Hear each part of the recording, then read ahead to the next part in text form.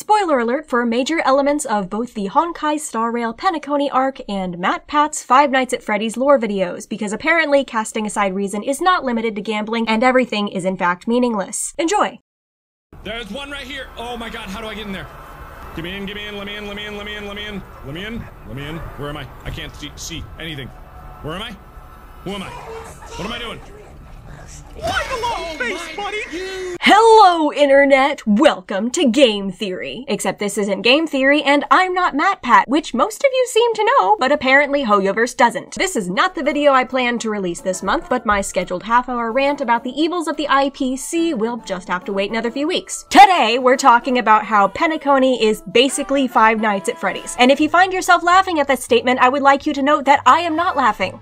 At all. If you guys remember back after 2.0, my second video on this channel was about Misha, where I correctly predicted that he was both a synthetic being created by our man the Watchmaker and was himself the current Watchmaker, simply by comparing his storyline with the story of the crying child from Five Nights at Freddy's. And, well, now that the hype has died down, I should tell you that I may or may not have been memeing for most of that video. Don't get me wrong, I was still doing my best to tie up the information we had as best we could, and I thought there was a definite possibility of it being on the right track, but if I'm being honest, I was not taking that one very seriously at all. So imagine my shock when we get to 2.2 and... I'm a prophet! Prophet!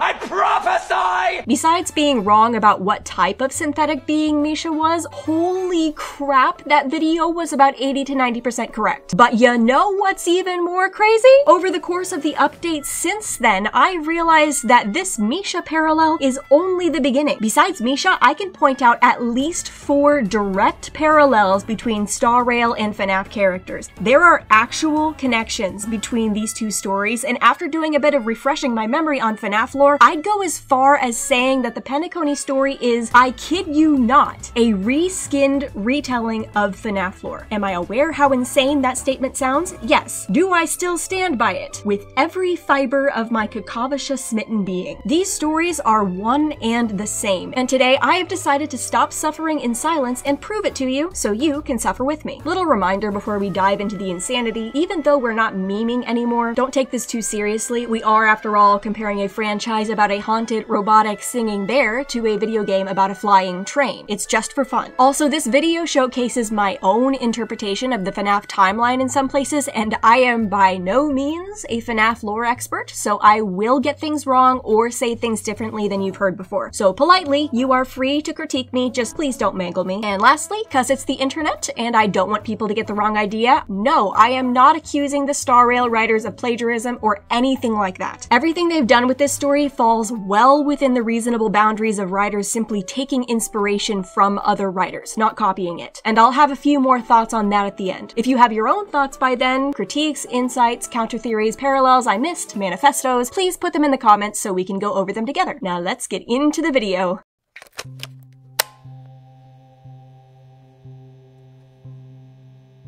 So on the off chance I have people here who don't know the basics of the incredibly overcomplicated FNAF storyline, y'all gonna learn today. Let's start basic with the founders of Freddy's Pizzeria. Specifically, let's talk about one exceptionally gifted robotics expert, Henry Emily. Henry was the one who actually built Freddy and the rest of the animatronics, and was apparently so good at his work that even before the robots ended up with minds of their own, they were said to have an almost magical quality to them, like he could bring the robots to life just through sheer ingenuity. And his parallel in PENACONY has a similar talent. Someone who helped build a whimsical, wonderful world who also has an affinity for magical machines. Who else could it be besides the Watchmaker, Mikhail Char Legwork? Mikhail was not only a mechanic for the Express and one of the founding figures of PENACONY, he's also the mastermind behind Clocky and Friends. So both Mikhail and Henry have a lovable crew of OCs to their name. And before you say, Emma, didn't you just say you weren't gonna bring Misha into this? Shush, child. This is Mikhail, not Misha. Misha is not the Astral Express trailblazer who founded the dreamscape. That's Mikhail. Misha is his clone. Interestingly, Henry also has a habit of cloning people, just using robotics instead of Memoria, and making them of his daughter Charlotte instead of himself. Henry and Mikhail both led their respective whimsical worlds in peace for, well, decades as far as we know, but then things take a turn for the worse because they each have a business partner who makes some, shall we say, questionable decisions. And this is the second character parallel we're gonna look at. Henry's business partner is, of course, the purple guy / yellow rabbit who always comes back, Mr. William Afton, who's now infamous for committing acts of stabbage against his underage customers and hiding the bodies inside the animatronic entertainment. Yeah, can't imagine how that would cause any issues. Mikhail's problems, however, started when his business partner Gopher Wood decided it would be a good idea to use the core of a hecking star to power the dream. Oh my freaking gosh, when will you people learn? Stellarons are a one-way ticket to cosmic problems. So yeah, Mr. Gopher Wood is the man behind the, okay, maybe not the slaughter, but definitely the corporate breakdown. Now, Old Man Wood may not have been killing kids that we know of. Apparently, children aren't allowed in the dreamscape, so I mean, there's gotta be some reason for that. But either way, Mr. Wood was responsible for the dreamscape becoming a death trap to anyone caught in its orbit. But what's interesting is, while the actions that drove a wedge between Afton and Wood and their friends are different, they appear to have similar motives. Afton had a preoccupation with the science, if we can call it science, behind how objects come to be possessed or haunted, because he was trying to find a way to put his son, who accidentally had a Freddy Fazbear-sized bite taken out of his head, back together.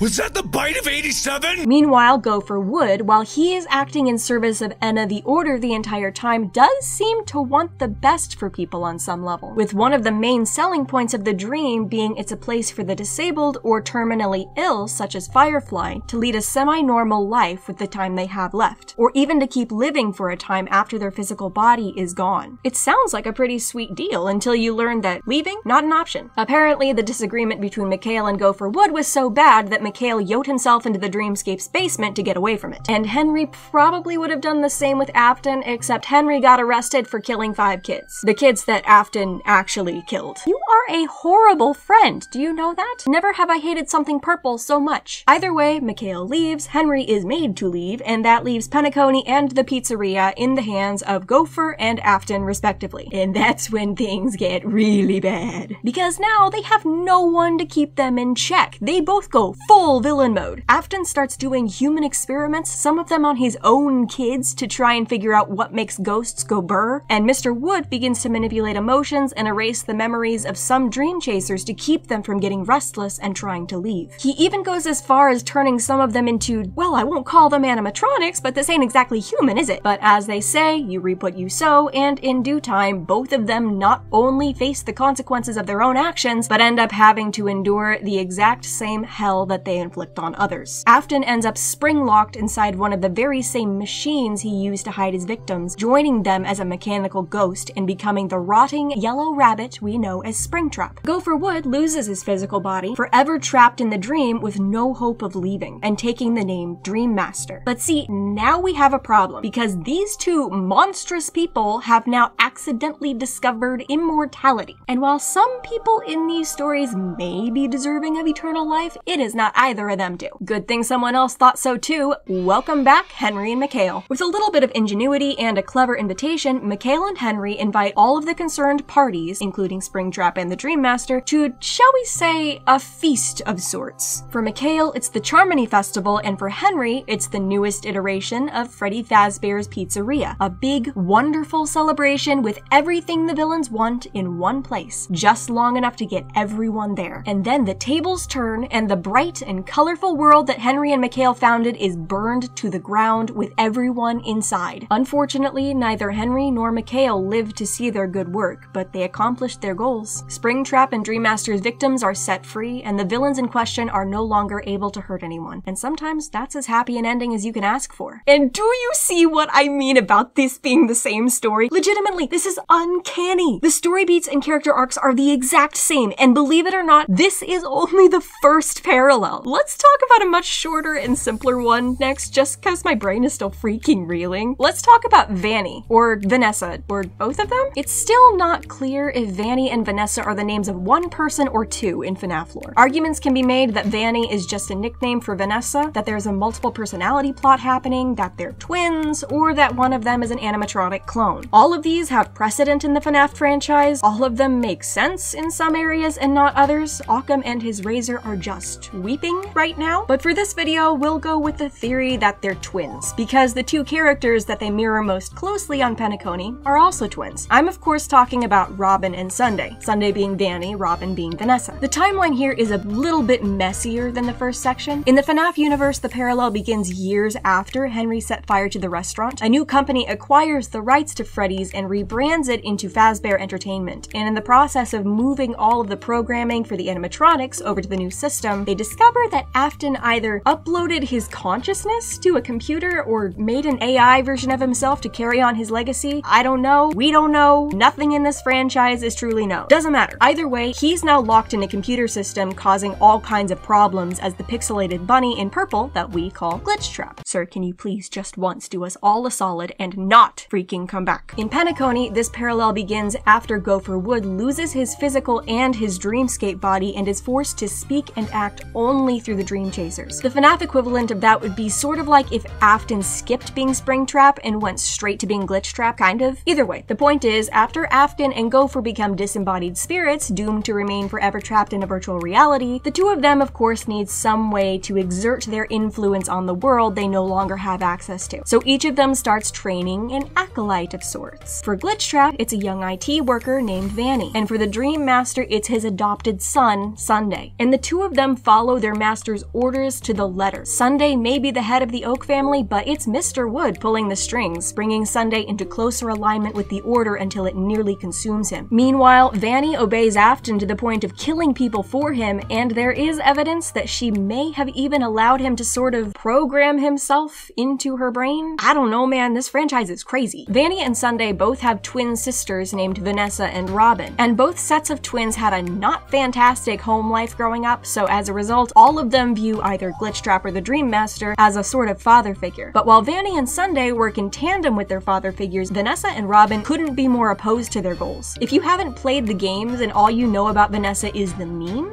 Freddy, you're supposed to be on lockdown. Vanessa. then you might not be aware of this because looking at it from the outside, she's kind of painted as the villain. But no, while Vanessa and Robin are not the main actors when it comes to their father figure's final defeat, they're each the person in the story who arguably causes him the most problems, opposing him in small but effective ways and getting a bit of a stab along the way until someone else steps in and deals the final blow. Throughout these two stories, the FNAF twins and the PENACONY twins have a yin and yang relationship with each other. They directly oppose each other in some places, but they are still inextricably linked to each other until the very end, when the final conflict drives them apart. Both stories end with Robin and Vanessa alone, but having accomplished what they set out to do. And if I've learned anything from this video, it's that Scott Cawthon isn't big on happy endings, is he? Now it's time to talk about what I think is the coolest parallel, the one that actually got me spinning down this path of FNAF similarities. Internet people, it's time to talk about... This video is sponsored by Tokyo Treat and Sacuraco. I'm so sorry guys, I couldn't resist a good advertisement jump scare. But I seriously have to tell you about these. If you remember in my Dream Joy memoir video, I showed you guys last month's version of these boxes. Well, they sent me more. These are the August boxes, and the one I'm opening right now is from Tokyo Treat. And they send out super fun and exclusive Japanese snack boxes every month. This month's theme is Summer Matsuri Flavor Fest. Natsu Matsuri are Japanese summer festivals, which they tell you all about in their cool little booklet that comes in the box. A lot of these snacks are themed around things you'd naturally eat when it's hot, with things like cool down candy, which somehow actually feels cold when you put it in your mouth, and these kakiguri gummies. Kakiguri is Japanese shaved ice, and so the gummies are made to have an almost shaved ice texture, which you'd think would feel weird, but it's really good. And they come in Ramoon, lemon, and strawberry flavors. I also really enjoyed this Ramoon mochi. Believe it or not, I have never had Ramoon, but I've now gotten to experience the flavor in several different candies, and they are just fantastic. The Sacuraco box's theme this month is Islands of Okinawa, which is one of the southernmost islands in Japan, so all the snacks from this box are meant to showcase the flavors of Okinawa. A lot of these treats are covered with or infused with brown sugar, which is apparently called kokuto. One of my favorite items was the shikuwasa kokuto, which was basically just like a pat of brown sugar, but it had an almost orangey flavor to it. Apparently the shikuwasa is a citrus fruit from Okinawa, so that makes a lot of sense. And in the booklet with this box, they have an article about Ryokyo kokuto, the person who made these candies. I also noticed a couple different things between the two boxes, which include edamame. Fun fact, when I was first going by MMA on the internet, I mistakenly got called edamame enough times that I jokingly started calling myself the Bean Queen for a short time. And of course, I've gotta talk about the tea. This month's tea is sanpin tea, which we call jasmine, and they include instructions for how to make it iced. And that's my favorite way to have tea. It was so amazing. I sweetened it with a little honey because I like my tea sweet no matter what kind it is, and put it in my fun little cup with the glass straw. And guys, I know I say it's the best thing or one of my favorite things is a lot, but when I tell you drinking iced and honeyed sanpin tea while serenely watching the newest game theory video or just chilling to an old Technoblade VOD ranks up there with one of the best experiences I've had this year. Call me easy to please, but I need you to know I am not exaggerating, and I'm ordering more from Amazon. I'm honestly having a really difficult time figuring out how to narrow down my talking points because I could just go on and on about every item here, but I can't move on without talking about the household item. In the Sacuraco box, they send a household item each month, and as you probably noticed, last month's Neko Tenagui has taken a permanent residence on my desk. This month's household item is the little fish dish I've been using for all the candies. Isn't it so cute? Tokyo Treat and Sacuraco want people to be able to experience Japan from the comfort of their own home, and wow, they're doing such a good job of it. Like seriously, at this point I should just move to Japan. As I said earlier, these are the August boxes, so if you want to try these items for yourself, hurry and order using the link in the description and use code MMA at checkout. There's one link for Sacuraco and another one for the Tokyo Treat box, and then when next month comes around, there will be a new box with new flavors and treats from a new place in Japan. So hurry and check that out if you'd like, or if there's someone you know who you think would like it. I get a commission from each sale and you get a taste of Japan. Now let's get back to the video.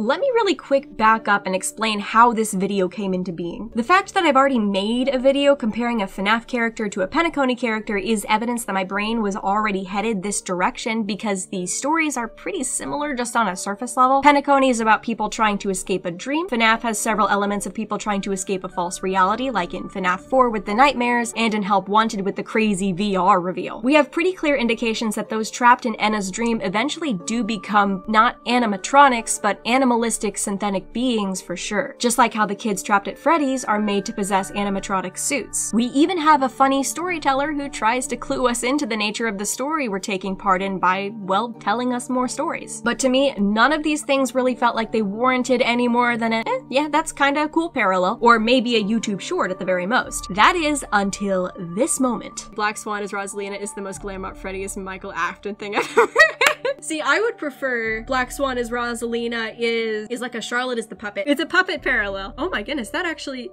Wait, that works! That's right. In this crazy world of FNAF PENACONY fusion, Black Swan is the puppet, aka Charlie Emily. The first thing you need to understand for that statement to make sense is that Black Swan isn't just a random memo keeper who arbitrarily took an interest in PENACONY. We're getting more and more evidence with each update that she is none other than our lovely lady nameless, Rosalina. If you want the evidence for that, you can check out my video, The Missing Nameless. We have gotten more evidence since then, but the evidence in that video has already convinced me. You're free to decide for yourself, but for the sake of this comparison, we are assuming that Rosalina and Black Swan are one and the same. And when you establish that assumption, some really interesting parallels start rising to the surface. Charlie's story begins when she is locked out of the pizzeria one night. At any other restaurant, all she would have had to do is enter through another door, but this is Freddy's, where the only thing more questionable than the safety of the kids is the stench of death wafting off the singing robots. Charlie is found by William Afton, and the purple serial killer does what purple serial killers killers do. Rosalina, on the other hand, leaves PENACONY to find more land for the Penaconians to live off of, but when she never returns, is presumed dead. The PENACONY readables say that she, or rather her in-universe cartoon representation, Miss Mirror, is killed by monsters. In both cases, Charlie and Rosalina are killed after leaving the big, beautiful, false world they've been confined to. But instead of truly dying, both of them end up telling Death, "Not today." Charlie stays by possessing the security puppet, an animatronic her father made to protect her and the other kids at the restaurant when others started going missing. The puppet has more freedom to move around, and it's incredibly smart compared to the other animatronics, making it a definite threat to any person who would try to harm a child in its presence. Rosalina returns as a memo keeper, taking the name Black Swan. She's now a mimetic entity without a physical body, meaning she can hide herself from others at will, move through space without worrying about barriers, and even steal glimpses into the minds of others, allowing her to read memories. Both Charlie and Rosalina return significantly different from what they used to be, but maintain the most important aspects of themselves, which is that they're both protectors of the innocent. They both return to their bright, colorful worlds and do their best to protect the victims trapped there. Charlie defending the animatronics, and Black Swan protecting the dream chasers, and doing their best to bring the person who hurt all of them to justice. Fun side note, both of them communicate with the main character through a sort of sticker book too. In the end, not only do they both play a role in freeing the souls under their care, with a little help from some friends, both of them become something like the guardian spirits of their respective worlds. Evidence of Charlie's presence can be seen as recently as the Security Breach games, in the ceiling and walls, and in the security bots. She's still there, protecting the innocent. And Black Swan is someone that shows up everywhere on PENACONY, and in Dreamflux Reef is even called the true founder. They're both people who could be anywhere, could be everywhere in their world because they're woven into it in a way no one else is, protecting the people no one else seems to notice. But they both seem to pay special attention to one person in particular, the crying child. Yeah, I just straight up lied at the beginning of the video. We're doing this again. I already established Misha as the crying child in my previous video, my main piece of evidence being that he is a child and was crying when we first met him, but I've since learned the parallels go much deeper than that. In FNAF, the crying child is the son of one of the founders of Freddy's, who is fatally injured at his birthday party by one of the animatronics after a cruel prank by his brother goes horribly wrong. Was that the bite of 87? And as we know, Misha calls himself the grandson of one of the founders, if being a Memoria clone can be considered being a grandson. Crying Child's spirit went on to possess the same animatronic he was hurt by, the original version of Freddy, often referred to as Golden Freddy because of its yellow color. But the Crying Child is, well,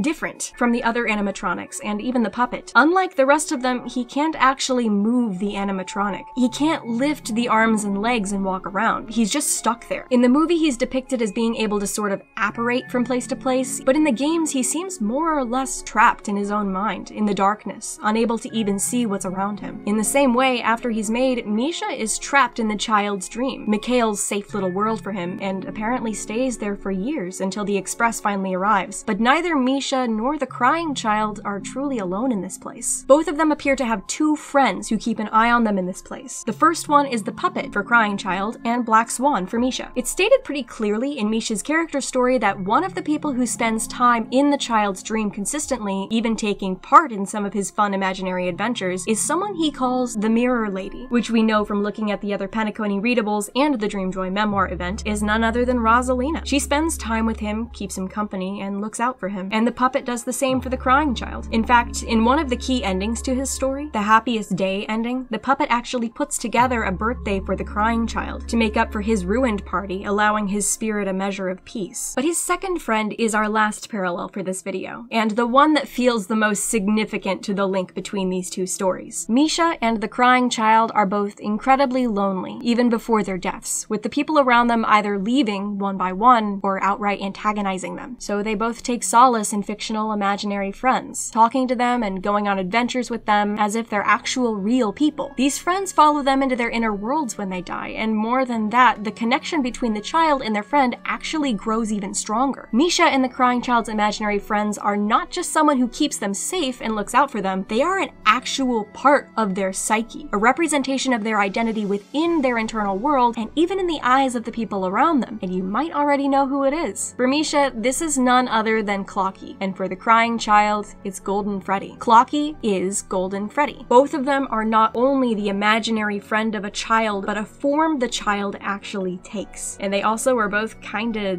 psychic? He's here, he's there, he's everywhere. Who you gonna call? Psychic friend Flocky. Both of them are the stars of the show, the main characters of the cast, but in the end, they're both just a mask for a child to wear, to give him some level of courage in a world that did its best to reject him, and only saw his value after he was gone. On the surface, Star Rail and Five Nights at Freddy's couldn't be more different. FNAF's story exists as something largely hidden. Our gameplay experience largely consists of check the cameras, listen for the sound cue, wind the music box, check the camera, where'd Chica go, check the camera, oh gosh, it's Foxy, close the door! The actual story is only ever shown in bits and pieces. Dates and times, newspaper clippings, disjointed descriptions of people rather than actual solid information, the jagged edges of a story. And it's up to the fan base to figure out exactly how those fit together, and to fill in what lies between, which over the years we've done our best to do. With Star Rail, the main story of the game seems pretty much front and center, unobscured. But when you look at the readables, the character descriptions, talk to the NPCs, start connecting the symbolism found in the landmarks and architecture, you start to see the jagged edges of another story, layered just underneath. The main story being just a very thin veil for a much deeper and further reaching story. Sometimes it's entwined with the main plot, sometimes it runs parallel to it. But either way, I can't praise the storytelling of these two games enough. Not only giving us something entertaining, but giving us stories that remind us what good and evil look like, and make us think about what they're worth. Hi guys, thanks for sticking around for yet another video. This one was so much fun to theorize about, and I want to reiterate, no, I don't think the writers are truly ripping off FNAF here. There is definitely enough difference in characters and plot lines that the parallels aren't immediately apparent, so just being clear. After going through all of these parallels though, I am 100% certain that at least a couple of the game developers are FNAF fans. There's just no way they're not. Either way, I hope you guys enjoyed this video. Don't forget to look at the description for the links to the Tokyo Treat and Sacuraco boxes. Check them out, click around the website, use promo code MMA at checkout to get a discount, and let the company know you heard about it from me. Thank you guys so much for your support. These past few months on YouTube have been absolutely crazy. We hit 7,000 midway through July. 10,000 is like just over the horizon. You guys are amazing. Thank you. I'll see you guys in the next video, which should hopefully be about the IPC and how they don't actually follow Klapoth, unless something more interesting happens between now and then. But no matter how the dominoes fall, I'll see you all soon. Until then, stay safe, stay kind.